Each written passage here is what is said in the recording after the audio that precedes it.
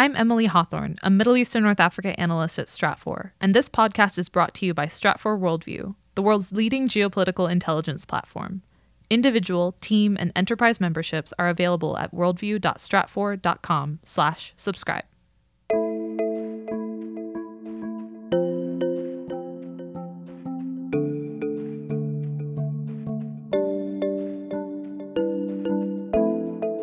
Over half the population is under 30. There's a huge amount of young people in Saudi Arabia that are clamoring for jobs, and the government is scrambling for ways to make sure that they're employed and that they're satisfied and that they're on board with what Mohammed bin Salman is proposing for the kingdom moving forward.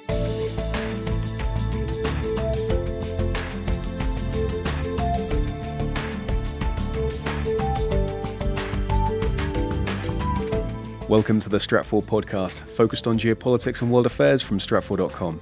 I'm your host, Ben Sheen. From dramatically fluctuating oil prices to pressing demographic realities, Saudi Arabia, like much of the Middle East, is working to imagine a future beyond reliance on oil markets. However, that's easier said than done. In this episode of the Stratfor Podcast, we'll share an excerpt from a recent webcast discussion about Saudi Arabia's ambitious Vision 2030 plan, the motivations for reform, and the challenges ahead. And we'll be talking about that with Vice President of Global Analysis, Reva Goujon, Senior Global Analyst Matthew Bay, and Middle East and North Africa Analyst Emily Hawthorne. Then, in part 2 of the podcast, we sit down with analysts Rees and John Gennace to highlight a few selections from Stratfor's 2018 summer reading list. Thanks for joining us.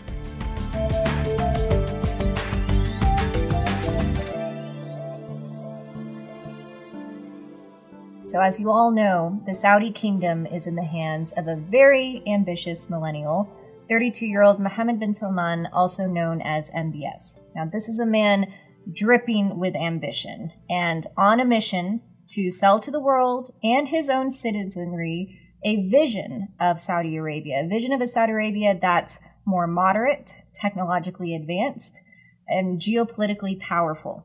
And we see that vision come through in these incredibly ambitious reform plans. Now, will everything go according to plan? Of course not, right? Lofty vision goals come inherently with a lot of constraints, a lot of impediments, and that's really what we're here to talk about. But is MBS a man that you should take seriously and his reform ideas seriously? Absolutely. And so this is what we're going to get into over the next few minutes, beginning with the why now. Why should you take the Saudi reform proposal seriously? And what is the urgency behind those reforms? And so for that, we have to take a look at, of course, the fiscal picture and the pressure just weighing down on Saudi Arabia as the clock is ticking on these reforms. Matthew, how do you see the real urgency driving? If we look back at around where Saudi Arabia was, say, the early 2014 period, Saudi Arabia had spent basically the previous decade just spending money, basically whatever it could. Oil prices were around $110 per barrel. They could spend on whatever they wanted to. They could still have a giant expenditure that was around $300 billion at one point and still have a surplus, actually. However, oil prices collapsed. They went down to as low as $26 per barrel within a couple of years. All of a sudden, they had to put into place an austerity program. Their expenditure went down to as low as to now around $250 billion. So that's a 16% drop. That's not small. And then they had a $100 billion deficit at one point. Think about Saudi Arabia having at one point $750 billion in exchange. That's down by a third. You can see a real sense of urgency saying, okay, we have to do something because the old model, it was broken. And so when we look at, for example, the reserve picture for Saudi Arabia, and what they have to gauge, just because, of course, they're still very dependent on oil revenues. And so that has to be a driving factor to determine how much cushion do they actually have in their spending and to drive forward these reforms. How do you look at that reserves outlook? So the reserves now are actually somewhat positive. So they have been able to put in a huge the austerity budget. They're actually coming out of austerity measures to a certain degree this year. They're still going to have a small budget deficit. Mm-hmm. But because oil prices are no longer around $30 to $40 per barrel or even below 50 anymore, they're around 65 to 70. Saudi Arabia is actually in a decent position where they're actually seeing their reserves finally starting to go up. So they're not declining anymore. They've been able to stop the bleeding, so to speak. So they're at least in a better place where they're more confident and more willing to actually not only implement the reforms that they've been trying to do, but they're in a place where they're not as concerned about the immediate risk. They can take a more of a long-term objective when they look at their reserves, at least. Okay, and that's what we can see, in this chart, you can see that at $40 a barrel, they're clearly in the danger zone. Around $60 a barrel, which is really within the band we see now, you have the urgency behind the reform, but, they have a little bit of room. $80 is the much more cushiony right, and Saudi would love for that to happen. Can they count on it? Well, that's the question. But if it does happen, Saudi Arabia, becomes a question about the sustainability of what they're trying to do, because oil prices have been low before. They've gone off on these kind of different reform agendas before, and like the 1990s, they had a very similar one. However, once oil prices started to rise again in the early 2000s, they stopped it. They just weren't willing to put through the political crisis, or the political crunch, or the political consequences face them, actually, in order to move forward. So they rolled back. The question here is, if prices go back, they probably won't go back to where they were. Do they slow down the reforms, and at what amount do they slow them down? But we haven't seen that thus far. And when we look at, Emily, and the demographic picture in Saudi Arabia, that's another huge driver behind. And I think what Matthew brings up, that right now, when we look at the history of Saudi Arabia and what they've done before, they've run after reform drives before. Yeah. But there are different pressures on Saudi Arabia right now that there haven't been in the past. We have, by some counts, over half the population is under 30. And there's a huge amount of young people in Saudi Arabia that are clamoring for jobs and that are looking for new opportunities. They're very connected to social media. They're very connected to technology. And they're looking for ways in which they can work in Saudi Arabia. And the government is scrambling for ways to make sure that they're employed and that they're satisfied and that they're on board with what Mohammed bin Salman is proposing for the kingdom moving forward. That's another driver for how the economy has to structurally change in order to allow for that to happen. And these are all linked. So one of the things to really think about is that in the long term, population is growing. You think about where oil production is right now for Saudi Arabia, it's not really conceivable for them to be able to double oil production to match population growth. So the amount of revenue, even if oil prices go up per person, it's going to go down. And then if you think about also the longer term challenges to the oil market in general, electric vehicles, all of these things, they're coming. And and if you look at Mohammed bin Salman, he's very youthful. These are going to be challenges that if he becomes the king, it's likely he's going to be a king for a very long time. It's going to be his challenges regardless of the short-term oil dynamics. So this longer-term reform, it's a good idea actually to put it under somebody who can take that long view, because it's his long view, it's his life. And this is a key point, because when we look at, for example, the large youth population, half of the population roughly under the age of 25, that can be an asset or a liability. An asset, especially if you're looking at this from the foreign investment perspective of a large consumer class, and a very technologically connected population, but also the potential for liability if you can't get that youth into real jobs and into a more dynamic economy. Same thing that we look at for MBS, right? His youth can be an asset in the sense that, as you said, he has a longer time horizon where he is going to be inheriting this giant inflection point for Saudi Arabia, where it could go one of two very different ways. And so because he has that long-term view, he can also plan early and start now to try to affect that change, as opposed to a leader who's going to be way up in their years, right? So liability, of course, if his youth does end up causing more, he's going to make mistakes along the way. Will money be spent in the right places? Is he trying too many things at one time? Absolutely. So let's go into the how. We understand the why of why this is a real reform effort compared to the past. Where do you start? I was going to say we should probably just start by defining, what is Vision 2030 overall. And that is the program that Mohammed bin Salman proposed in April 2016 that entails diversification, escalating non-oil revenue, amplifying and really bringing in Saudis into the job force, and increasing taxes, all sorts of measures. But the oil sector is a huge part of that. So they kind of want the oil sector to be the leading edge in a lot of these charges. So they are trying an actual diversification effort in the oil sector. So they are going into any industry that is, tangential to the oil sector, it touches it in some way. They're trying to basically go into that place first. So we're seeing it in petrochemicals. We're seeing it in oil trading. We're even seeing them now taking Saudi Aramco, who's historically only been looking at downstream opportunities overseas, looking very closely at upstream opportunities, whether that be in the United States, Russia, et cetera, et cetera. But that's a reflexive of this shift that now they need to squeeze everything that they can get out of Saudi Aramco, because then they can IPO it, and when they IPO it, they can then be able to use that money to funnel into the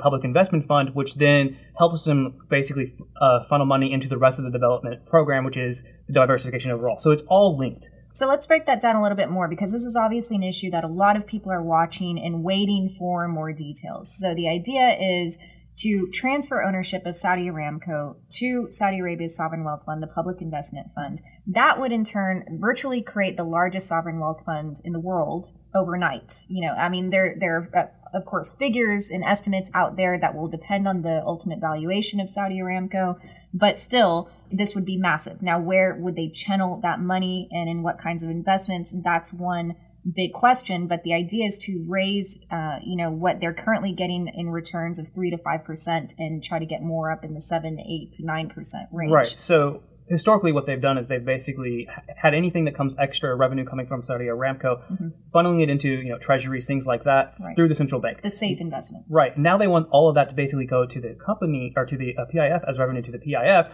which then basically takes more risks and riskier investments. So we're seeing all kinds of investments with the PIF. We're seeing things into like the SoftBank Vision. The SoftBank Fund, which is the tech fund where it's a $45 billion investment, it's a $100 billion fund, and they're getting an agreement to have $25 billion of that fund reinvested back into Saudi Arabia. So it's all interconnected. It's all about making, big investments that can actually drive revenue overseas, but also then new investments at home.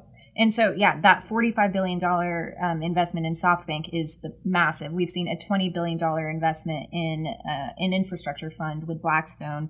Even $1.5 billion in Virgin Galactic for commercial space exploration, $3.5 billion in Uber. Obviously, a big tech focus overall in this investment fund. And when we get into the sovereign wealth fund game, how does Saudi compare, Emily, to its Gulf neighbors when it comes to their strategy? So when you look at Saudi Arabia's neighbors in the GCC on the Arabian Peninsula, Kuwait, Qatar, the United Arab Emirates, these states are famous for having ample sovereign wealth funds that they have funneled oil revenue into for years, decades, on the part of Kuwait and the UAE. Qatar's is a little bit newer, but they have these huge cushions that they can use, that they have a degree of separation between the government and between the way that the sovereign wealth fund invests as well. They bring in a lot of external talent to help them invest aggressively across global projects. And that model is what Saudi Arabia is trying to emulate. And we've seen the value of the PIF move up in the list. So they are increasing the size of that sovereign wealth fund to give them a way to aggressively invest and also ways for international companies to invest within the kingdom. So one thing to think about is that they're going through this entire reform program, but they're also doing the austerity package. So the austerity package is actually causing a lot of pain back at home. You're seeing, funneling money that used to go to state projects or to treasuries, U.S. treasuries, things like that. Now they're wanting it to go in the PIF. The PIF then is going to be investing largely in private companies and private sector and things like that. Right. They've also had a huge reduction in public employment. So you put those together, you have a lot of pain or a lot of writing, I guess, on the private sector entirely at Saudi Arabia. So they're putting into place a lot of measures kind of, separate from the diversification effort to build up that infrastructure to actually allow for the private sector to invest. Well, and that's part of one of the major questions of Vision 2030. Vision 2030 sees building up the private sector as one of these major engines for the future for Saudi Arabia.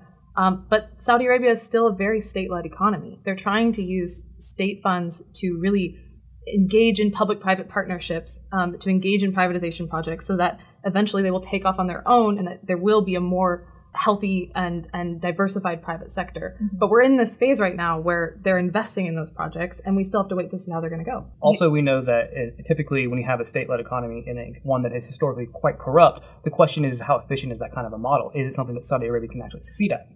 And with that 52% labor participation rate, there's obviously a big effort to bring more people into the workforce, legitimately so. But as you said, this has to happen in phases, that you can't just start cutting down a bloated public sector and risk higher unemployment and the social complications that come with that. Right. You have to build up the private sector first, but to do so, you need to spend more upfront. And that's what we're seeing. The 2018 budget was a very expansionary budget, and that was intended to be that way.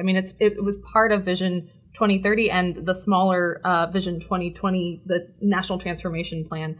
They were going to spend a lot right now so that they can reap later. And part of that was making sure that the state was investing in public-private partnerships so that they will flourish eventually on their own with less state-led support. But right now we're in that phase where we're seeing a lot of heavy spending. And so within the private sector, and of course there was a McKinsey report that really laid out, okay, Saudi, here is your long-term plan of where to invest. And Saudi, did follow a lot of the recommendations. So where are the sectors that we're seeing Saudi Arabia really trying to channel most of that foreign investment for private sector growth? We're seeing a lot into construction, finance, also, as Matthew mentioned, using Aramco, using Saudi's oil wealth and oil assets to really broaden petrochemicals, ways that you can use hydrocarbons well in manufacturing. And we're also seeing retail, healthcare, and a lot of these sectors are being reformed in a way that they can employ more Saudis. We've seen that a lot in retail and in healthcare. But a lot of them, something that we've talked about a lot is you're still going to need a lot of foreign involvement in these sectors in order for them to grow to the extent that Saudi Arabia wants them to. So that's a point of tension for Saudi Arabia moving forward, is there are ways that they are actively working to make sure that Saudis have a place in sectors like healthcare, finance. But in order to prepare them and in order to prepare Saudis, they still need foreign talent from across the world. This was an excerpt from our live 1-hour video webcast exploring Saudi Arabia and its Vision 2030 reform plan. If you'd like to catch the whole presentation, including the extended Q&A, we'll include a link in the show notes. Now, for part 2 of the podcast, we're joined by Rees and John Gennace for a few highlights from Stratfor's 2018 summer reading list.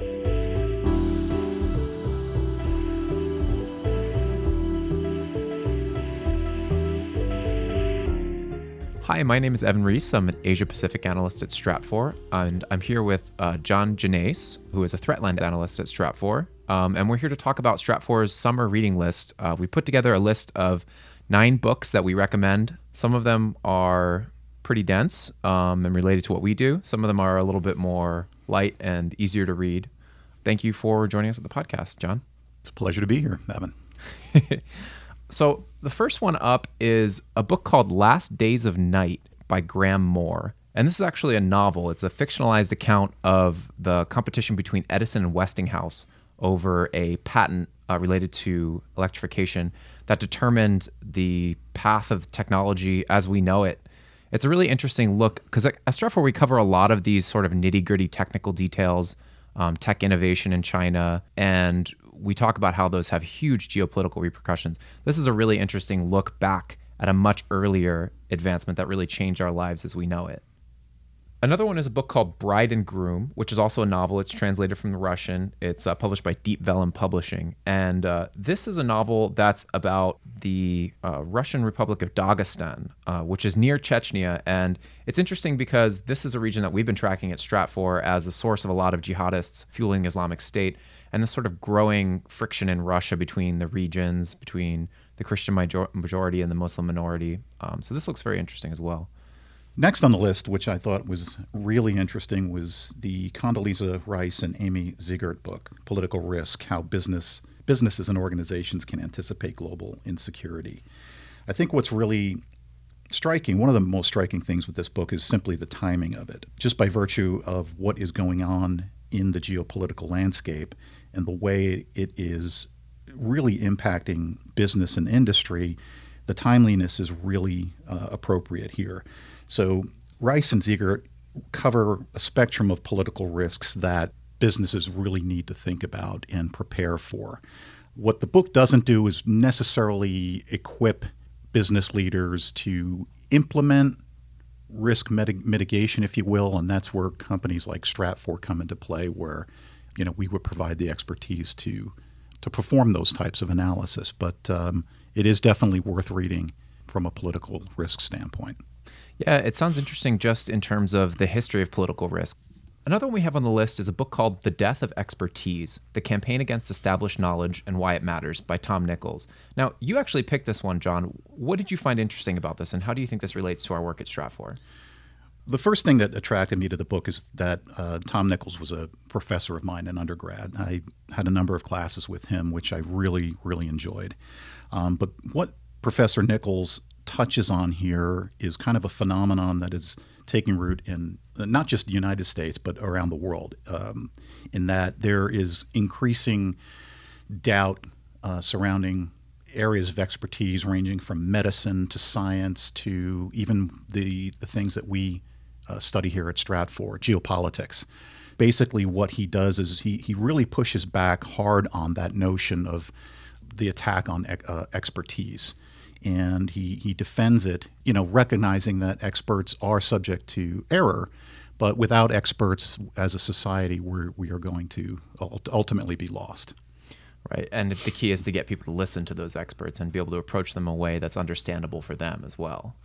Right. I mean, one of the things he touches on he uses the term intellectual egalitarianism, which is a really good way to describe this faulty notion of trying to level the playing field, if you will. It's a really cool one. One that I picked, and this one might seem a little bit obscure. It's a book called The War of a Thousand Deserts.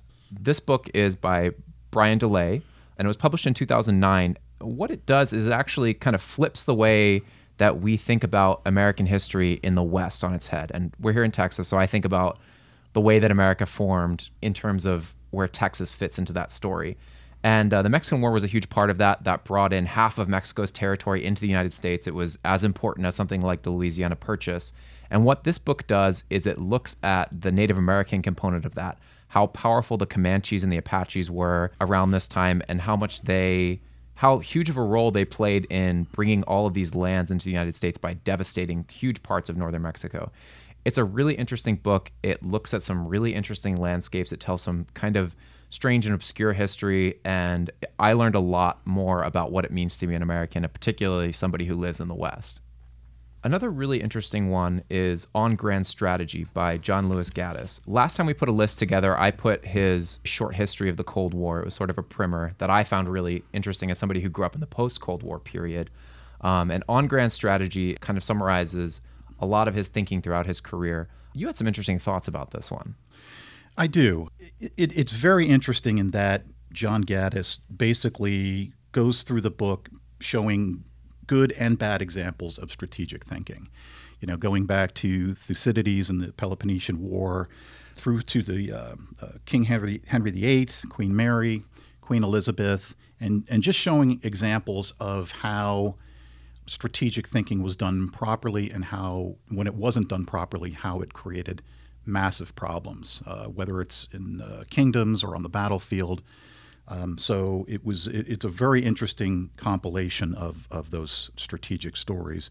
If I had one criticism of it, though, it would be that people who don't have a reasonably good foundation in strategic studies or history of all the different things that subjects that he covers, it may be difficult for those folks to read. But nevertheless, it's still worth picking up. Yeah, this is one that's been passed around the office for the last few weeks, and it's a really, really interesting book. One more that I want to highlight is a book called Imperial Twilight, and it's actually about the Opium War. And this is conflict that didn't get a lot of attention until recently when China, started to rise into global prominence again. But the Opium War changed the way that China saw itself in the world. It was the start of this century of humiliation that China is always talking about. And it's only in the last 20 years or so that we've seen China come out again onto the world stage and show that it can be an assertive power. And it's interesting, not to draw too much of a parallel, but I mean, the Opium War is essentially a trade war that turned into a shooting war. So it's kind of interesting to look at how these trade wars played out in a very different international environment in the 19th century. This is one I would definitely recommend reading. So those are just a few of the books that we picked for our summer reading list. You can find the full list at Stratfor Worldview. And thank you so much for joining me, John. My pleasure.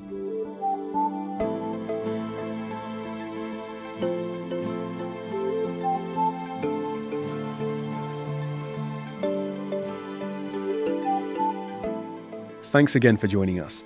We'll include a link to the full summer reading list available on Stratfor Worldview in the show notes, along with a link to our full video webcast looking at Saudi Arabia's road to Vision 2030. If you'd like to go even more in depth on any of these topics, be sure to visit us at Stratfor Worldview for our latest geopolitical analysis and forecasting on the underlying trends driving the global system. If you're not already a Stratfor Worldview member, you can sign up for our free newsletter or learn more about complete access to our analysts through individual, team, and enterprise subscriptions at worldview.stratfor.com/subscribe. And for more geopolitical intelligence, analysis, and forecasting that reveal the underlying significance and future implications of emerging world events, follow us on Twitter at Stratfor.